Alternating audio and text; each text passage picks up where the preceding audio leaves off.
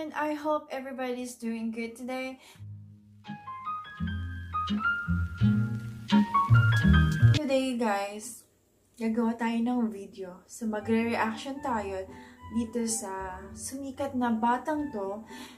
Actually, he is a Filipino, tapos 18 years old, and he can speak 18 languages. Amazing, right? So, kung paano niya natutunan tong 18 languages na to, yung sinasabi ko. So, tara guys, samahan niyo akong panoorin at panoorin natin at saksihan kung tama nga ba yung mga sinasabi niya at talagang nakaka-amaze.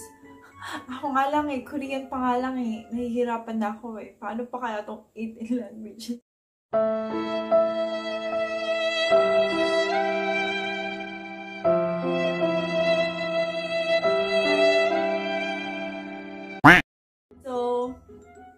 Tara at panoorin natin tong batang to. So, let's go. Okay. So, ang pangalan niya pala is Marlon at 18 years old siya. So, pinost niya tong video na to 2018. And, imagine guys, 2018. 2020 lang sumikat itong video niya. I think everything has a perfect timing. So, may mga perfect timing talaga sa buhay natin na dumarating.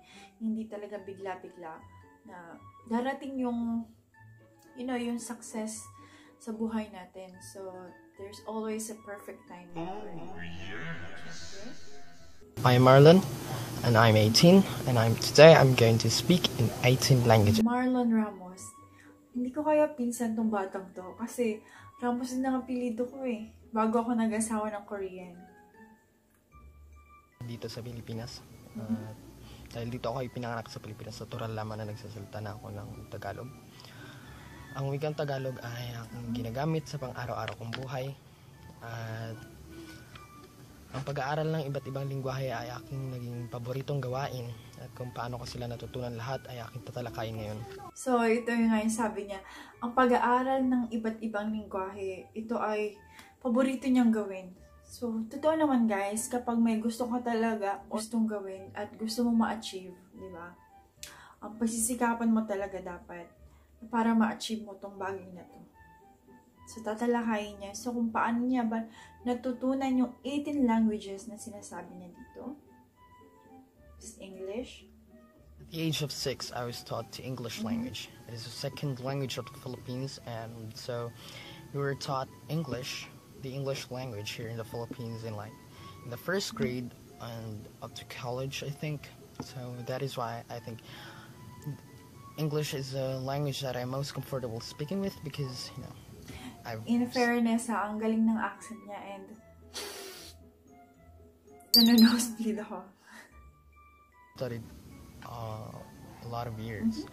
I'm fluent in it and I could speak with any English speaker in the world. Wow. I think. Learning languages wasn't in my mind, and it's the last thing I could do, but at the age of 12, I knew I wasn't contented with only 2 languages. So, nung age 12 years old niya, na-feeling niya na hindi siya contented na 2 languages lang na yung alam niya. So, meron tayong ganyan sa buhay guys, di ba? Yung parang hindi sapat, parang kung kaya ko naman gawin, why not, di ba? So, this time, it's Spanish. Empecé a aprender idiomas extranjeros cuando tenía 12 años y el español fui el primero. Pienso que la razón por qué decidí de aprenderlo era cuando miré una película de la biografía de nuestro héroe nacional, José Rizal. La película estaba en Pero Filipino. alam niyo guys, kaming mga Bisaya, kabalo may mo sabot sa mga Spanish na words. May mga Spanish na words kasi na parang almost same sa Bisaya guys, honestly. So, kapag nakakabasa kami ng minsan Spanish word, may naintindihan kami words. At saka nung college kami, napag-aralan ko din yung mga Spanish na to. Which is, ang hirap talaga guys, pag-aralan ang ibang lingwahe. Honestly guys, and kapag hindi mo talaga feel, talaga mahirap. Español y en ese momento me dije que me gusta el sonido de la lengua española. pues voy a aprender ese idioma.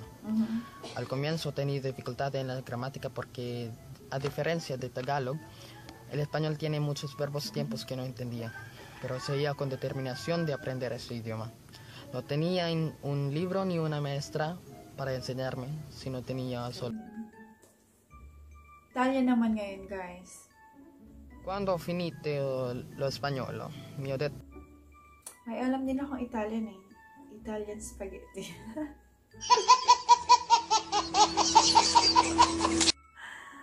che voglio imparare più lingue. Allora ho cercato attraverso dell'internet che sono le più facili da imparare.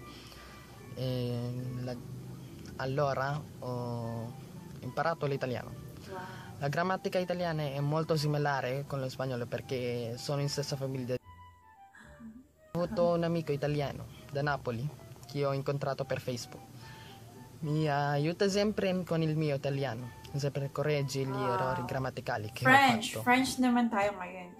So, pang ilang lingwahe niya na nga ba yun? Yung mga sabi niya. So, Tagalog, una Tagalog, tapos English, Spanish.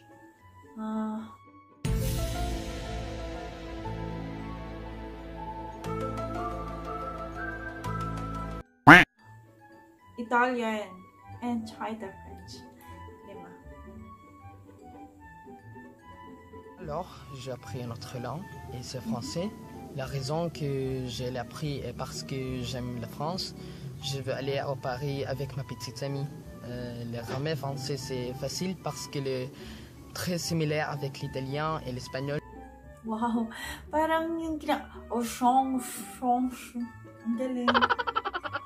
Prononciation, Oh, je serai présent prononciation. Alors, je pratique toujours ma bouche pour que ma prononciation s'améliore. J'écoute toujours des chansons de Kenji Giarc et je les aime. Tapos, the next, Portuguese. Agora eu vou falar português. Uma vez quando eu estava assistindo vídeos no YouTube, eu encontrei um music video e a canção estava em português e fiquei surpreso que posso entender as letras. Actually guys, kapag tinakpan mo yung face niya or kapag nakikinig ka lang, hindi mo talaga malalaman eh na Filipino pala yung nagsasalita. Kasi kuhang-kuha niya talaga. So, nakakabilib. So, German naman. Jetzt will ich Deutsch sprechen. Deutschman. Mein Kopf explodierte, als ich Deutsch studierte. Es ist sehr schwer, zu lernen. Aber ich sagte meinem Geist, dass ich Deutsch lernen kann, wenn ich will. So ich die deutsche Grammatik lernte. Und dann lernte ich das.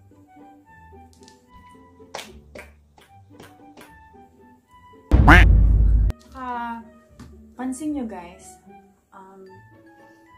kapag yung lalaki magaling, maraming alam, tapos yung bang matalino or ganyan, parang gwapo, no? Feeling ko gumagwapo ito si Marlon eh. Next talaga. Eine Fremdsprache gut zu lernen ist. Jetzt kann ich Deutsch sprechen. Ich habe immer gesprochen mit den deutschen Sprechern. Nadat ik Duits geleerd, vertelde in print me in het Nederlands te proberen, omdat het gemakkelijk is en vergelijkbaar met het Duits en Engels. Dus ik probeerde het en ik vond het zo leuk. Afrikaans? Nou, Afrikaans. Dat is mijn lievelingstaal dat ik geleerd heb. Het geding leren begin het. Dit is zo makkelijk. Die grammatica is makkelijk te verstaan.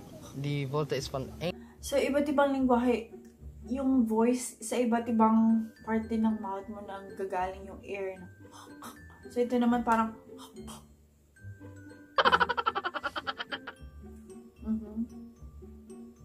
Engels en van Duits en van Nederlands. Ik denk dat dit de makkelijkste taal in de wereld is. Ik luister altijd naar Afrikaanse muziek, zoals die David Wasser van Esperanto. Ang kauling van Esperanto. Esperanto. GS la play facile lingua en la mondo, kaj mi opiniastro. Se venis scias Esperanto, ĝi estas inventita lingvo de Dr. Zamenhof. Li faris tiun lingvon por universala lingvo, por ke homoj povas lerni ĝin at sila kay parligin. Fan kom gini esas natural lingvo, multaj homoj ankoraŭ lernas ĝin. Do se vi volas lerni tre facila lingvon, vi povas provi Esperanto. Magandang future tong batang to. Dami talagang alam. May future siyang maging translator. Kahit saan siyang dalhin talagang di ka mawawala. Basta, Indonesian. So, hi sa mga friends kong taga-Indonesian dyan. So, hello, friends from Indonesia. Alipers. So, please watch this video and please tell me if this one is right. If he's saying in the good or yeah. Saya belajar bahasa Indonesia karena itu adalah tetangga dari Tagalog. Banyak kata dalam bahasa Indonesia yang mirip dengan Tagalog karena mereka dalam keluarga yang sama bahasa. Banyak orang dari Indonesia membantu saya untuk meningkatkan saya bahasa Indonesia. Mereka mengajar saya beberapa bahasa gaul, kata-kata, dan kadang-kadang saya mengajarkan mereka Tagalog terlalu. Ada juga banyak orang di Filipina yang sedang belajar bahasa Indonesia juga. Jadi kadang-kadang saya berbicara dengan mereka. May alam din ako Indonesian word eh. Terima kasih. So yun lang talaga yung favorite ko. Yung thank you, terima kasih. So very easy. Easy! Swedish. Jag kan tala i svenska men bara lite. Jag tycker om svenska eftersom det låter vackert och sexigt. Jag upptäckte detta språk när jag hörde en låt från Veronica Maggio. Sången heter Hudenor. Svenska är det enda skandinaviska språket som jag vet. Jag hoppas att jag kan lära mig dansk eller norska en dag.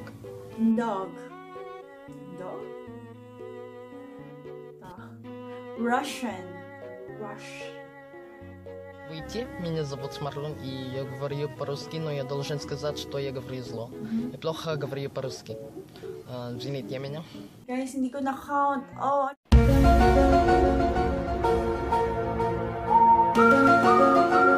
Ano ba yung mga pinagsasabi niya? Teka, nakalimutan ko. Nakalimutan ko na talaga. Hindi ko na-count. Ano ba yun? Nag-umpisa sa Tagalog, English, tapos Spanish, Italian, French, Dutch, Indonesian, German. Nawala na talaga sa isip ko. So, Romania naman tayo ngayon. Nu melder mig Jesse Marlon. Vorbesc puțin român. Învățat limba română anul trecut. Dar acum nu mai vorbesc limba română. Am uitat multe cuvinte. Vreau să o învăț din nou.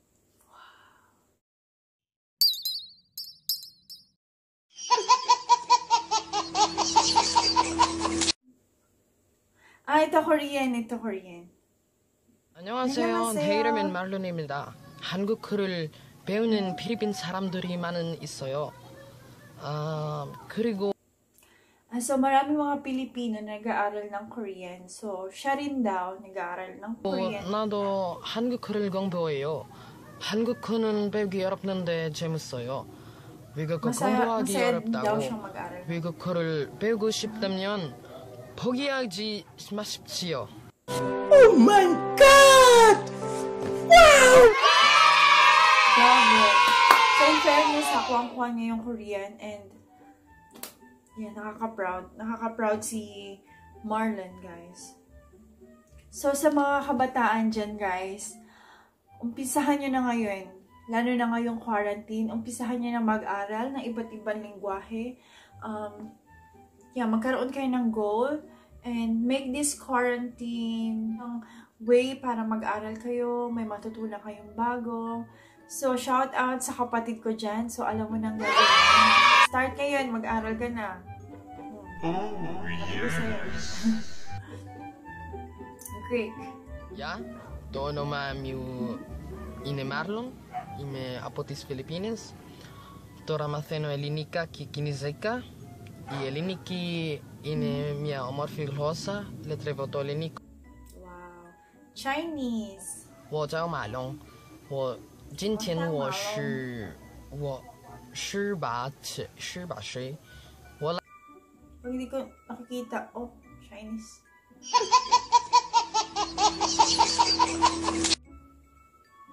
Spelled ibang. ang agaw ni kamong amin magergot nalabi ta Ibanag naman. So, Iba ibanag naman naman. 100,000 nga tolay sa ngaut nga amo magergot ta ibanag. Kaya usakyaw nga lingwahe para ni kamo nga viewers amuno yaw nakakasta nga Para siyang English, Taglish na ibang lingwahe. watching. I hope I have said the right So, words English, and nag-English siya ngayon. if I have made mistakes, I'm sorry. I'm not really fluent in all of them. So Yeah, of course. it's just a practice. Yeah, so we're not really fluent. thank you very much. We are not. Parang kasali ako. So, yun guys, kung napanood nyo yung video na to, sana maging magandang halimbawa si Marlon sa ating lahat na kapag may gusto tayong gawin, huwag tayong mawalan ng pag-asa at pagsikapan natin na maabot yung mga gusto natin. At gaya ni Marlon, gusto niyang matuto ng iba't ibang lingwahe. So, yan.